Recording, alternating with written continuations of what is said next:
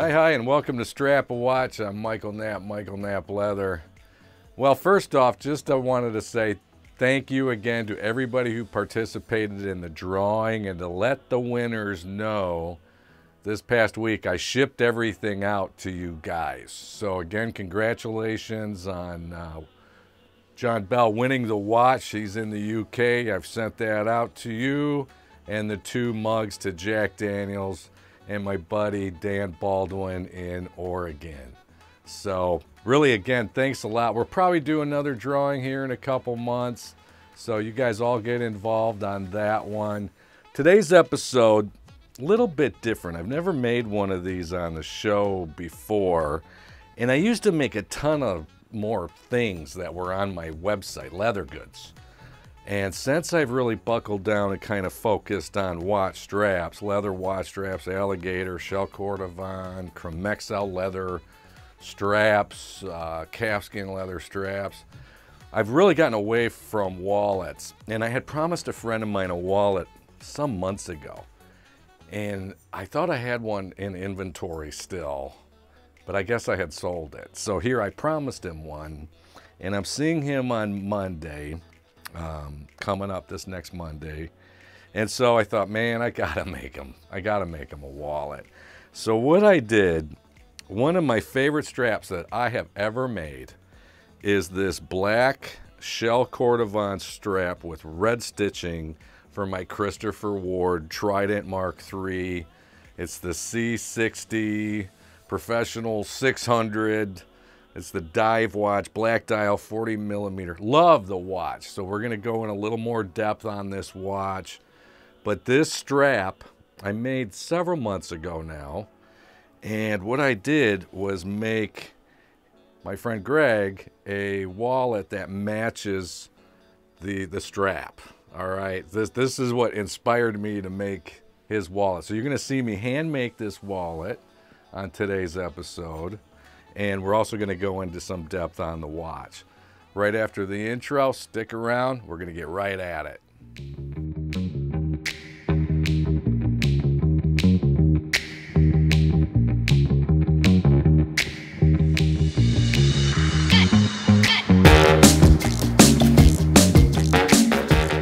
Thank you so much for joining me today on Strap a Watch. And here is my Christopher Ward Trident C60 Mark III. And there's with the bracelet on. I'll tell you, their bracelets are tremendous with the quick release lug pin system that you can just put them on, take them off. And there is the shell Cordovan strap that I made. I think I made this on like my second episode of Strap a Watch. I'm not 100% sure, but it was something like that. And here you can see me cutting out the shell Cordovan for Greg's wallet. And I'll go into more about this wallet. But here's right off of the Christopher Ward website. And I gotta tell you, this is a tremendous value for this watch. It really is. You know, you saw it was what, $8.95 with the bracelet. And their bracelets are just awesome. And there's all the specs. If you want to check out the specs, you can always push pause, rewind, and review those for yourself, or visit the Christopher Ward website. They have some other newer models out. I was just checking it out because I put that little piece on there. And there's some just really cool watches. I dig their designs. $7.95 with the rubber strap. So if you're looking to maybe save some money, and you know you're going to be switching out straps anyways, and maybe getting a NATO strap or a leather strap, right? Then yeah, I mean, go ahead, get yourself one with the rubber strap. But I'll tell you what, you're going to take that rubber strap off because it is really uncomfortable. I've tried them on, and whoa, not comfortable at all. Very stiff. And it's like, it's like for diving, man. That's what this is really. This is a true dive watch. It's rated at 600 meters. So it's a true dive watch. And I wear my Christopher Wards a lot. There's my favorite product, Tokenol. Everybody knows that. I always talk about Tokenol. And I'm just doing this on the backing here within the wallet. I do that with a lot of my products, but it helps to make everything real slick, and it compresses down all those fibers. And that was the shell Cordovan side. This is the Chromexcel, so you can see how it gets applied so much different depending on what kind of leather you're using. So, and it's more important for the Chromexcel right there. You could kind of see it's Chromexcel is a lot more fibrous, and one of the reasons with shell Cordovan why it's so expensive. It takes 6 months to tan that leather. Shell Cordovan, if you don't know about this leather, what it is, it's horsehide. And think of right above the hips on the horse, okay? And they come in about an average 2.5 square feet. That's it, of what they are called chips. They're kind of egg-shaped.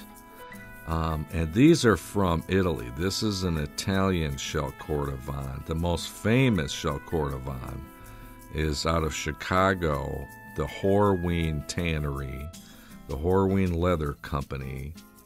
And also, they're the ones that invented Chromexcel, which is a pull-up leather, the original pull-up leather. What that means is pull-up leather is if you say you bend the leather, it will lighten in color, and as soon as you release the bend, it goes back to its original color. And it's got a little bit of a stretch to it, not much, but a little bit. Whereas with shell Cordovan, it's a very tough leather, very, very strong leather. So it takes them 6 months to tan shell Cordovan. Chromexcel, which is another higher end leather, just in relation to show you, it takes 28 days. So big difference. And the Horween shell Cordovan out of Chicago right now, I've been looking for it. It's almost nearly impossible to find, and if you do find it, like there's chips going for $700-800. I'm just not going to spend that kind of money. I mean, the most I've ever spent on any shell Cordovan is $350. And, you could get a lot of watch straps out of that, but you sure couldn't get very many wallets, let alone shoes. I have 2 pairs of shoes that are made of shell Cordovan. And I'm not going to say how much they cost because my wife watches the show. So, but I got them a number of years ago. And, yeah, they're buku bucks, shell Cordovan shoes. But the thing is, for guys out there, how when you walk in shoes, and leather shoes, and over time, on the top, just near where your toes are, where your foot bends as you walk, you get all those kind of creases and wrinkles in the leather. Well, shell Cordovan, you know what? It doesn't do that. That's how amazing shell Cordovan is. That's why you buy a pair of shell Cordovan shoes. They're going to last you the rest of your life. You may need to resole them, but that's it. So you do get what you pay for. And here I'm using my hot foil machine. I have not showcased this on Strap-A-Watch yet as well. And, some people are really into this, some people aren't. And I just thought for Greg, to make it a little bit more of a classy look for him, I decided to go ahead and put on some gold hot foil, some gold foil for his initial and his last name. And then I'm getting ready here to emboss my logo into the other side, the back side of the wallet. So you'll see that. But, I know there's also a lot of people have gotten kind of negative with Christopher Ward because of how they changed the font of, the name and the logo and the hands on a lot of their watches. And personally, yes, I do prefer the old Chris Ward underneath the 12 o'clock position, kind of keeping it more symmetrical. That's just me. But I don't mind this new branding that they've done at all. I'm a business owner. I totally understand it. If you're trying to go for maybe a different type of a market, and from, what my belief is, I don't know this for sure, but it sure makes sense, is that they're going after a younger set crowd. And their old font and their old logo, maybe you could say that it just kind of looked like a lot of other types of watches, and they wanted to just really do something completely different. And so when you do that, you're gonna kind of piss a lot of people off. You just do. So you have your traditionalists that don't ever want anything to ever change, and then you have other people that really embrace change.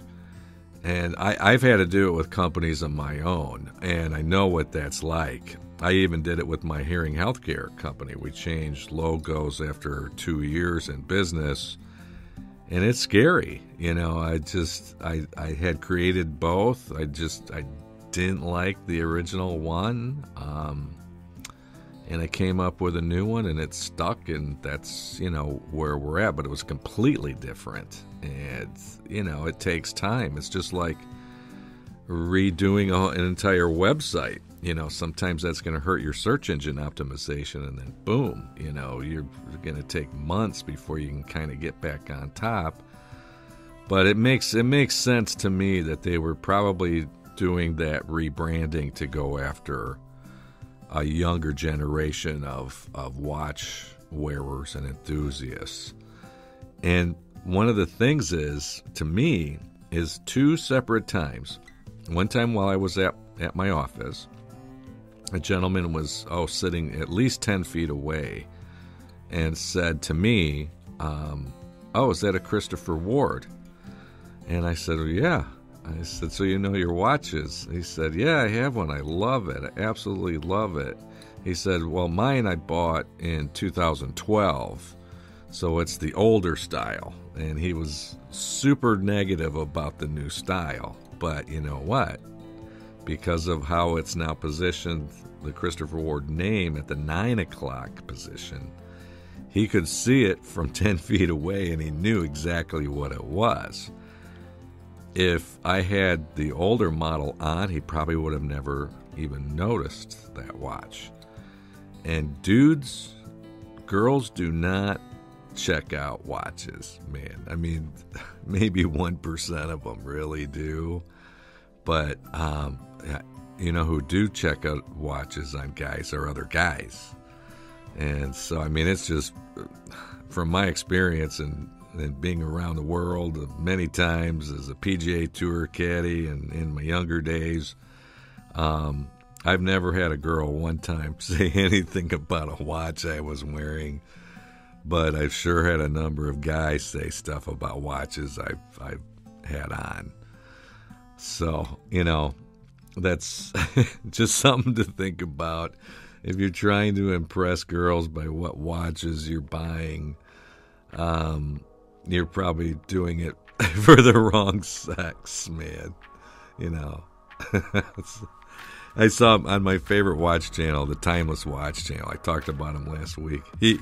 He covered this as well on one of his shows, and it was just spot on. I mean, it's completely spot on. Like a Christopher Ward watch is a perfect entry-level watch for, some guy, especially maybe even a younger guy, who's looking for a more affordable, well-made Swiss movement watch that is obtainable. All right? I mean, the other rule of thumb would be is save your money, and save your money, and get yourself a Rolex, right? So here is final product. That's the watch and the strap I made a few months ago, and here's the inside of the wallet. I think he's really going to dig it. He wanted something real thin and durable. He's kind of a biker dude. So I think he's really gonna dig it. I hope so. You know, I'm gonna see him, like I said, on Monday, and I'm gonna give it to him on Monday. But there is my Christopher Ward Trident. I think it's a gorgeous watch. So listen, you guys, thank you so much for joining me today. Had a lot of fun making his wallet. God bless you all, and until next time, keep on ticking.